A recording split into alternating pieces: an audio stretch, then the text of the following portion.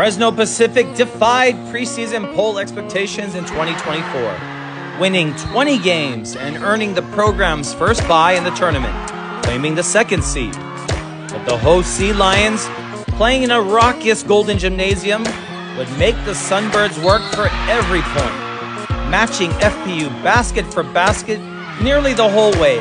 8 lead changes between the two squads. Back and forth, the teams hit massive shots. Fans of both schools battling out to see who could be louder as the game headed into the final minute. But in the end, it was a team from Central Valley proving the naysayers wrong again, outlasting the Sea Lions to head to their first ever Pac West Championship game.